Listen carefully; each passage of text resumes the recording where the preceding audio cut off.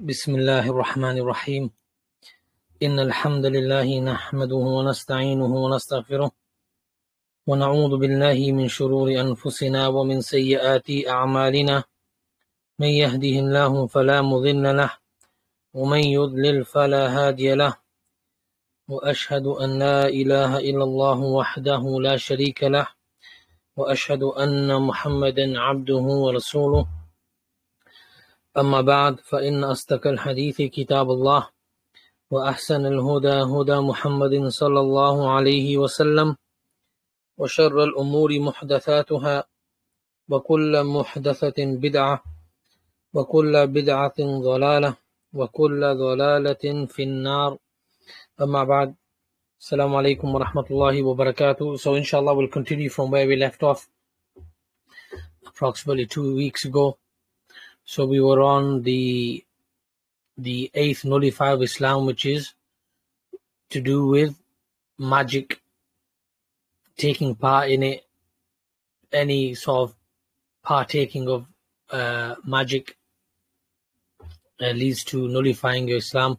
As the Shaykh mentioned in the previous lessons when we were translating the book, that it results in shirk, which the major shirk, which therefore results in the person leaving the fold of Islam by partaking in magic.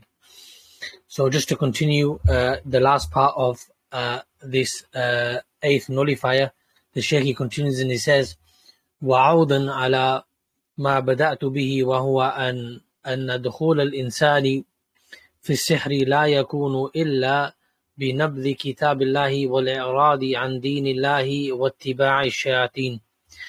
أورد في هذا المقام قصة سمعتها من أحد الأشخاص حصلت له هو مباشرة. يحدثني يقول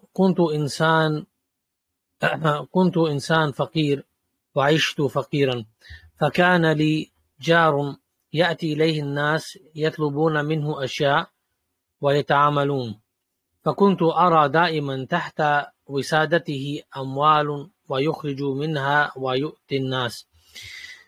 فجلست عنده يوما وليس عنده أحد، وقلت له: هذه الأموال أعرف أنت جاري وليس لك ميراثا وليس لك تجارات وليس لك إلى آخره، فأريد أن تدلني على طريقة حتى أكون مثلك وأنا جار. وأخذ يذكر جيرته له يقول: فقلت: أنا أريد أن أكون مثلك. قال: أنا أدلك على طريقة تكون مثلي، لكن تعاهدني عهد أنك جميع الخطوات التي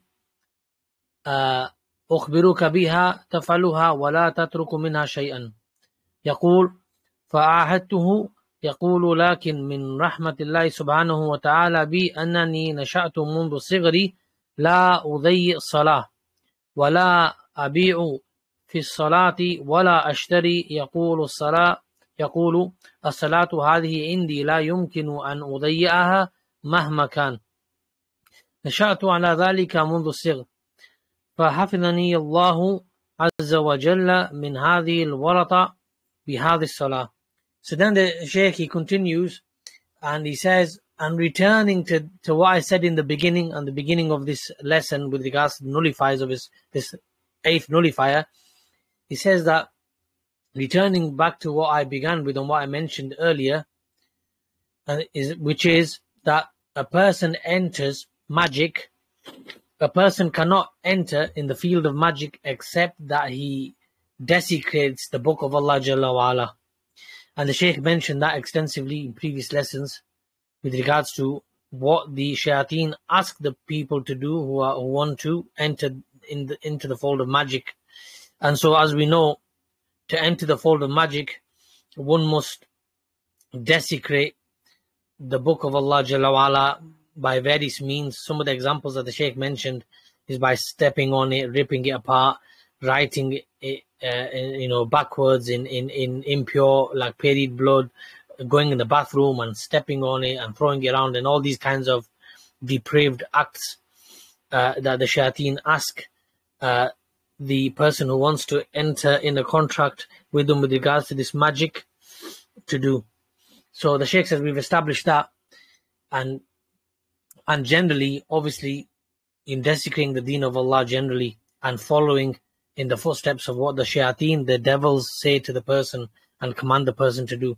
The Shaykh, he continues, he says, I came across a story that was related to me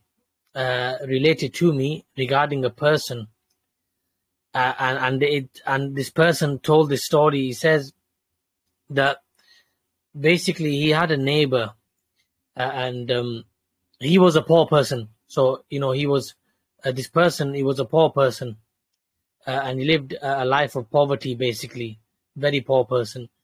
And he had a neighbor that people used to come to all the time. Used to come to his house, come to his door, requesting things, asking things, and he used to obviously work with these people, requesting for them to do things and working with them. And he said that I would see my neighbor, this neighbor of mine. I knew him well, obviously, he was my neighbor. And, under his pillow and stuff, he'd have a lot of money. And he would give this to the people. Excuse me. He would obviously give things to the people, money, mal, this sort of stuff. So one day, he said, I sat next to him. One day, I sat with him when nobody else was around, this neighbor of his. And he said, I said to him, all of this wealth, I know that you're my neighbor. And I know that you don't have like any kind of inheritance or, anything like that. But you have this wealth though. And you don't have any business, you don't do anything, but you've got this money. And he says, I want you to show me how way or whatever you're doing, show me what you're doing so I can also have what you have, i.e., this wealth. Show me how you're doing it so I can gain some wealth. Because obviously, remember, he was a poor person in poverty. And he said, look, and I'm your neighbor, etc. And he started obviously talking about, talking to his neighbor about, how he's been a good neighbor, etc., etc. And the conversation goes on. So, his neighbor says to him, he goes, he says to his neighbor, I want to be like you with all this money, and you don't have anything to really show for it, but you've got this money somehow. So I want also be like this. I want this money. So he says, I want to be like you. And then his neighbor says, okay, promise me that you will do exactly as I tell you. Follow all the steps that I'm going to inform you of. Do them completely from A to Z, from the first step to the last step. Do them. He says, I promise you. He says, I'll promise you, I'll do everything. So he says, I promised him that I would do whatever he tells me. So then the person who related the story, he goes on to say, but because of Allah's mercy upon me, so he tells a bit about his own history. He says that I was always brought up since I was a kid, since I was young. I was brought up upon the prayer. From an early age, I'd pray my 5 daily prayers, from his family, his father's parents taught him. And he goes, there's no way in anything in the world that I would lose my prayer. That's something that I've got a strong connection with my 5 daily prayers. Yeah, this is what he's saying. So even he says, like at the time of selling and buying, or at the time of the adhan, he goes, I'll stop. I wouldn't buy or sell when it was time to pray. He goes, that's how strong my connection with the prayer was. And the prayer is everything to me, and I've got a strong connection to it. And he mentions this since my childhood. So he says that Allah protected me because of this. So he'll explain. He goes, Allah protected me from the danger that he's going to mention because of the prayer, because of my prayer, because of the connection that I had, the strong connection I had to the prayer, the 5 daily prayers. So he goes on to say, he says, يقول فقال لي تذهب إلى ساحل النهر بلدهم فيه نهر مع غروب الشمس والشمس تغرب بين قرني شيطان وهو وقت النحي عن الصلاة. اختار له هذا الوقت ووقت الغروب نزول قرص الشمس ودنوها من المغيب. قال تذهب عندما يدنو حاجب الشمس من المغيب وتقف على النهر. يقول وأعطاني اسما وذكر لي هذا الشخص الاسم اسم من أسماء الشياطين قال تقف بخضوع مستقبل الشمس وأمامك النهر وتنادي هذا الاسم مرات بصوت وأنت تنظر إلى الشمس.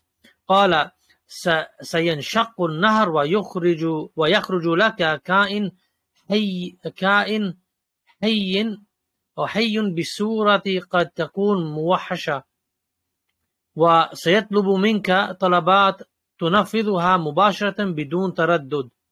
هذا يحدثني أنا مباشرة. يقول فذهبت إلى المكان في الوقت المعين وعملت ما طلب مني. يقول لما ناديت باسمه مرتين أو أكثر انشق النهر وخرج حيوان هيئته موحشة، وقال فلان ناداني باسمي، فقلت نعم. قال سأطلب منك بعض الطلبات. قلت أنا مستعد. يقول أول شيء طلبه مني قال تترك من الآن الصلاة. فقال لي يحدثني والله سبحانه وتعالى حفظني بالصلاة، قال لي وأذكر لكم كلمته بلسانه وبلهجته كما قالها لي. قال قلت له الصلاة دي ما داير اتركها. يقول مجرد أن قلت هذه الكلمة صاح بصوت عال ورجع، فلقيت جاري بعد وقت. يقول فخاصمني وضربني وشتمني وتكلم علي وقال أنت أفسدت علي صلتي، وتكلم علي كلام قاسي. يقول حمدت الله أنه حفظني بهذه الصلاة، وإلا لو كان إنسان متهاونا في الصلاة يدخل في ورطة عظيمة هي كفر بالله عز وجل ناقل من ملة الإسلام. So continuing, the Shaykh tells a story. So he says that this person, this neighbor of his, not the Shaykh's, the person who told the story to the Shaykh. So this person says, then his neighbor said to him, okay, so now you promised me that you're going to follow all of these steps. This is what you need to do. So he broke it down to him. He said to him, go to the bank of the river, and in the city that this person lived, or in this town or village that this person lived, there was a river that went through it. He goes, go to like the bank, or where just close to the river bank. Go to the river, and at the time of sunset, Maghrib time. And the Shaykh says, as you know, that obviously the shayateen and all that descend at this time. The shayateen descend at this time. And obviously, as we know, that when the sun actually sets, when it starts to set, then obviously that's the time where you cannot pray. Obviously, as we know, Maghrib time is once the sun has gone down, and you can't see it, So once the sun has gone down, this is when the sun is going down, as we know, you can't pray at that time, when the sun starts moving and setting down, And he says that he chose this time for him, the time of Maghrib, and where the sun's disk obviously descends. He said to him, go when the brow of the sun, or the disk of the sun, has disappeared, and stand at this river, at the river bank, at this particular river, in this particular place, which is the bank of a river. And he said to him that he gave him a name. He gave him a name of this shaitan. He says, call out this name when you get there. And he said, when you get there to the riverbank, facing the sun as it sets, call out the name of this being, this shaitan. He didn't tell him the shaitan, obviously he found out afterwards, but there was a jinn, of course, So he goes, call out the name of so-and-so, and stand and make sure you're facing the sun as it sets, and lower yourself, and humble yourself, and say this name. And when you do this, the river will split, and you'll see a being come out of that river in a beastly form, like a beast, like an animal form, And he says, when I did that, that's what happened. And when this beast said, when the beast came out, he said, somebody called me. The so-and-so called me, and he said, I called you. And then he says that this beast started requesting, this jinn started requesting from him things to do for him. And he replied to him and said, yeah, I'm ready to do what you're going to say. So then the person who's telling the story, he says that the first thing that this shaitan told me to do was, he said, from now, leave the prayer. Don't pray anymore. As in your 5 daily prayers, your farz, your faraid, leave them. Don't pray anymore.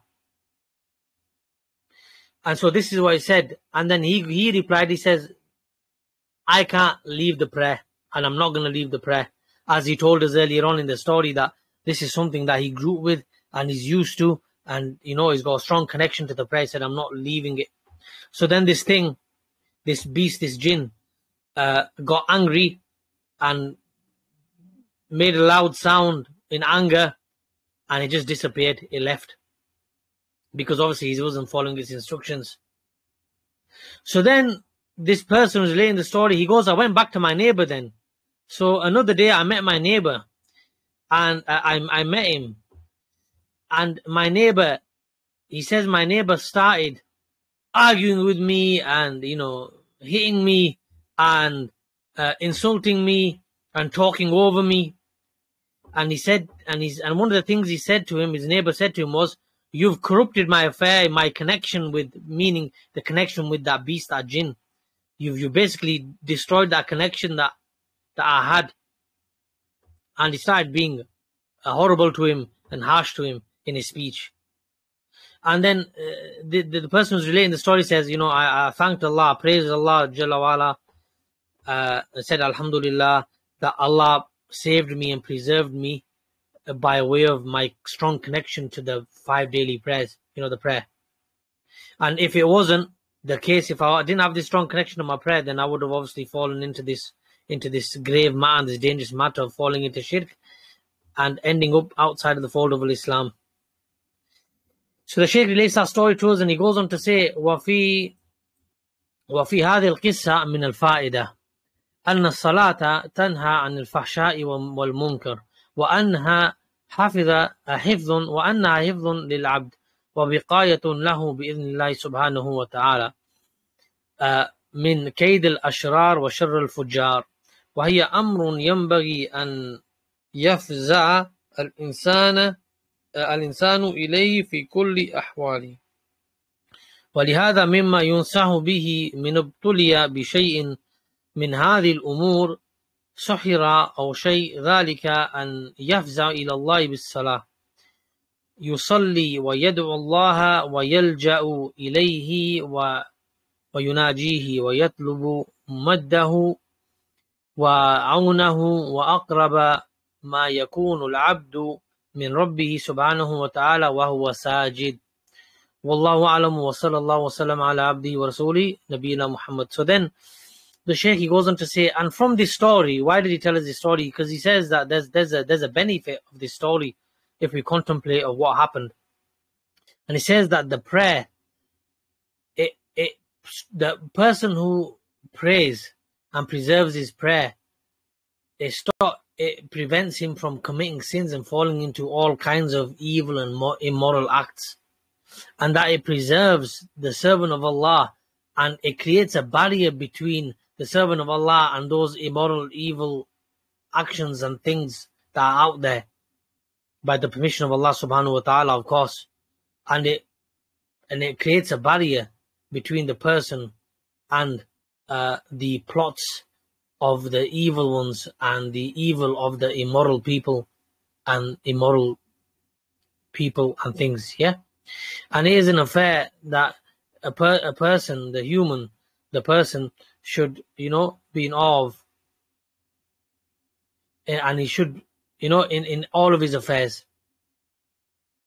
And this is why when somebody is being tested or trialed, then the advice that is given to him is to pray, and is to supplicate to Allah Jalla wa'ala, and to seek refuge in Allah subhanahu wa ta'ala, and to request and seek Allah's help and aid and assistance.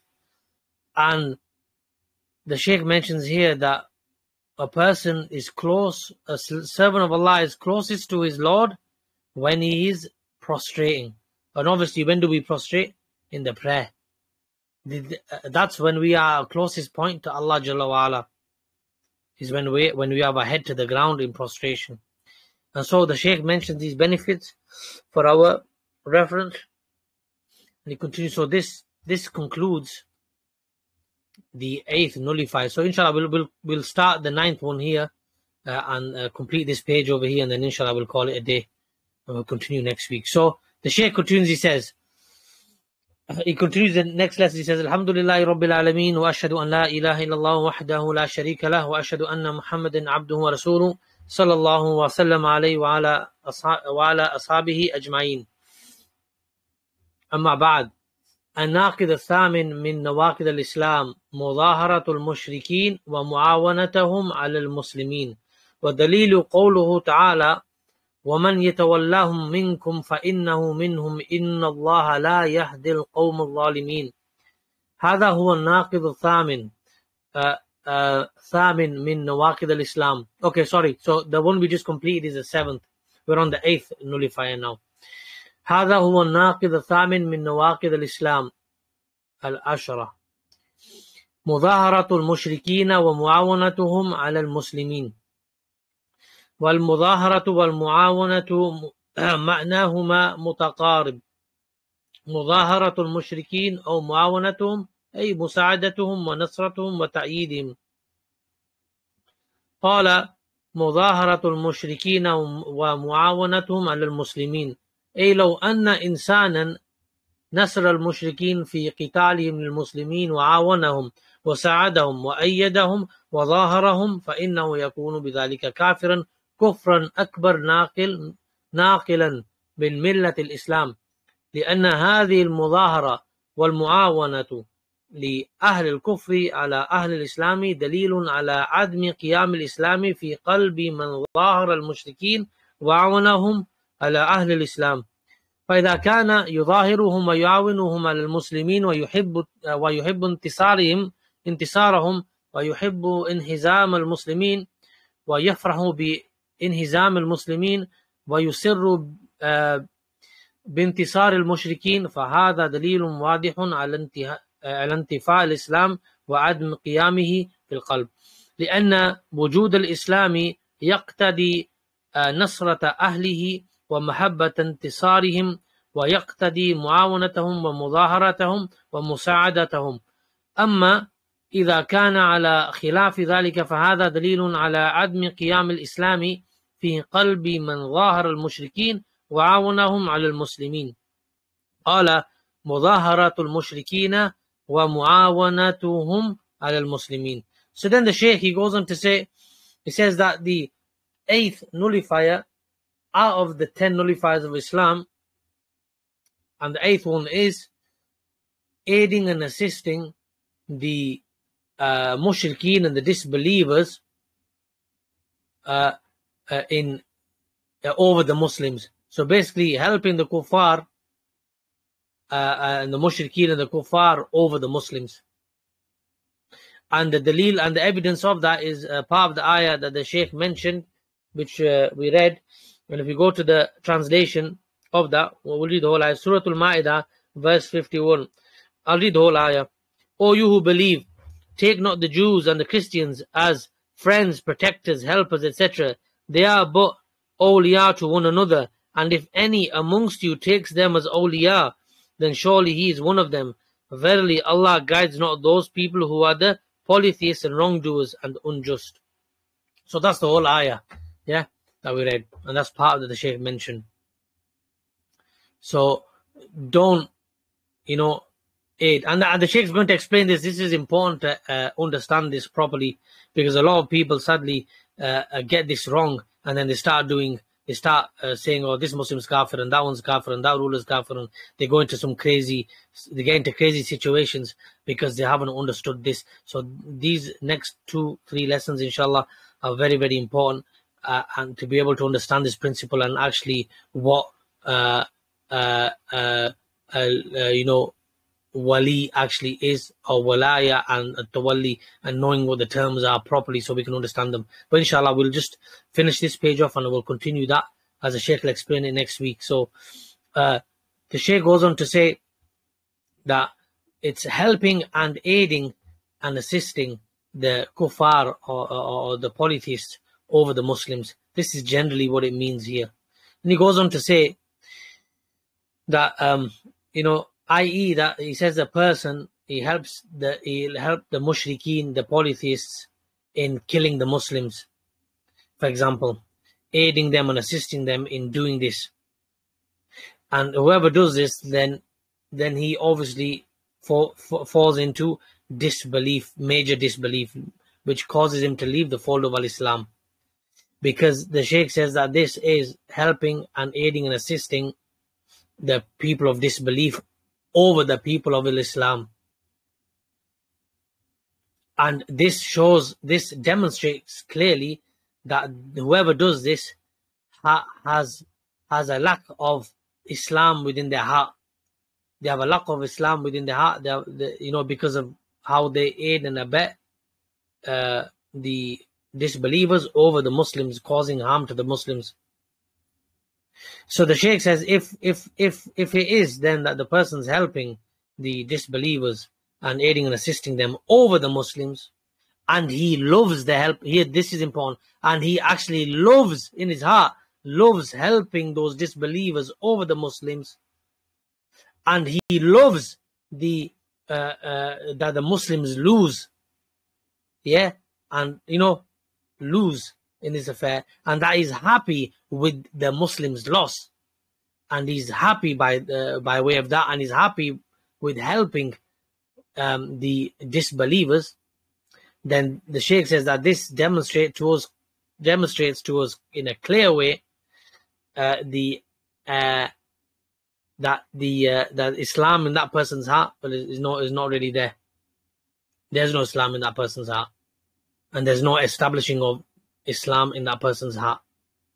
Because he says, why? Because the presence of Islam in a person's heart, it necessitates and requires that that person helps the Muslims, and he loves the Muslims, and he loves helping the Muslims, and it requires him to help the Muslims and to defend them and help them and aid them and assist them, etc. As for if the person is in opposition to that, then that shows us clear evidence that the person has a lack of establishing Islam within his heart, that there's no real Islam within his heart, and that he is actually, because he's obviously helping he loves the aid, he loves to aid and help the disbelievers over the Muslims, and he also loves, as the Shaykh says, loves to see the loss of Muslims, as in them, wants to see them lose. And the Shaykh mentions that here. He goes on to say in this last paragraph, we'll finish here in the last paragraph inshallah in the next 2-3 minutes. He goes on to say, قال ودليل قول الله تعالى ومن يتولهم منكم فإنه منهم إن الله لا يهدي القوم الظالمين. ومن يتولهم أي الكفار المشركين، منكم أي من أهل الإسلام، فإنه منهم بمعنى أنه يكون بذلك كافرا وينتقد بذلك إسلامه يتوليه للكفار بتوليه للكفار. قال ومن يتولهم، والتولي للكفار الذي هو كفر ناقل من ملة الإسلام هو المحبة التامة للكافرين وحب انتصار دين المشركين ومناصرة المشركين على المسلمين لينتصر دينهم على دين الإسلام، فمن كان بهذه الصفة فهو من الكافرين. قال ومن يتولاهم منكم فإنه منهم، أي من كان بهذه الصفة فهو من الكافرين، من أهل الكفر ليس من أهل الإسلام. وهذا فيه أن التولي للكافرين كفر ناقل من ملة الإسلام، ويدخل تحت التولي للكافرين محبة انتصار دينهم ونصرتهم ومعاونتهم لينتصر دينهم على دين الإسلام، ومحبتهم لدينهم لا لدنيا يحبهم لدينهم، فهذا يسمى والتولي كفر ناقل من ملة الإسلام وينبغي أن يفرق بين التولي والموالاة. So then in this paragraph the Shaykh says, he mentions the evidence that we read earlier, and he goes on to say that it means that the person who aids and helps the disbelievers, right, as in a Muslim, right? A person from the Muslims helps the disbelievers, yeah. And the Shaykh, he goes on to say, this is the meaning of tawalli, and he explains it further. He says, so whoever helps and aids and assists the disbelievers over the Muslims, then he has committed major disbelief and leaves the fold of Islam by way of that. And he says, what does this, when Allah said, yatawallahum, in this ayah, at-tawalli, this word at-tawalli, what does it mean? It means complete love for the disbelievers. It means complete love for the disbelievers in terms of loving to help them and loving to help their deen, as in push their deen, for example, and aiding and abetting and helping them and assisting them, the disbelievers, over the Muslims, to help the disbelievers' religion, to push their ideologies upon the deen of Islam. So the Shaykh says, whoever's from this kind of description, whoever fits the description of what was mentioned there, then they are from the disbelievers. And he goes on to say, he mentions a part of the ayah, وَمَنْ يَتَوَلَّهُمْ مِنْكُمْ فَإِنَّهُ مِنْهُمْ. He says, i.e., whoever is of this description, then he's from the disbelievers. And he's from the people of disbelief. He isn't from the people of Al-Islam, the Muslims. And he says, and in this is at-tawalli, helping and aiding and helping the kafirin, the disbelievers. It is major disbelief, which causes the person, the Muslim, to leave the fold of Al-Islam. And what comes under this term, as the Shaykh mentioned earlier, is the love of helping the religion of disbelief. Any of those religions of disbelief, whatever kind of concept or belief system, ideology is that the person, that this so-called Muslim loves to help these disbelievers in pushing their deen and their ideologies and whatever else is, and helping them and aiding them and with their religion and their ideologies and their way of life upon the religion of Al-Islam. So their love is for their deen, not dunya. So this is what at-tawalli means. So it's this love is to do with the deen that this Muslim is liking, or he loves the deen of these disbelievers, and he's helping and aiding them in pushing their way of life upon the deen of Islam and its people. And it's not for the dunya. And the Shaykh will explain this inshallah further down, which we'll do next week bi'idhnillahi ta'ala. And the Shaykh says that this is called tawalli. And he says at-tawalli is disbelief, and whoever does this, he leaves the fold of Islam. And the Shaykh says it is incumbent and it's important, extremely important, that we differentiate between what at-tawalli is and what al-muwala is. Two different terms. People get mixed up with them and they wrongly apply them. So for example, like in the modern time, like if, let's say, a country doesn't do anything or whatever, or there's a political situation going on, people will say, for example, oh, these Muslim countries, etc., are not doing anything, etc., blah, blah, blah. They're helping the disbelievers, they are kuffar. Something they may say like this. And they'll apply this term of tawalli in the wrong way. They'll apply the term of this term at-tawalli and get it mixed up with al-muwala, and then they just do takfir of the Muslims on mass scale, en masse. So it's important to understand these terms so we can correct ourselves and correct other people as well when they make these big mistakes with not really understanding the Quran and what Allah is actually saying, what the Prophet ﷺ said. And then here, as you can see, the Shaykh will explain. He'll explain all this throughout the next lesson. So what we'll do is we'll stop here, inshallah, and we'll go through this next week and have a fresh start with this, because it's very, very important to understand. So inshallah, we'll stop there and we'll continue next week inshallah. Subhanakallahumma wa bihamdik, ashhadu an la ilaha illa anta wa astaghfiruka wa atubu ilayk. Wa sallallahu wa sallam ala nabiyyina Muhammad wa ala alihi wa ashabihi ajma'in. Assalamu alaikum wa rahmatullahi wa barakatuh.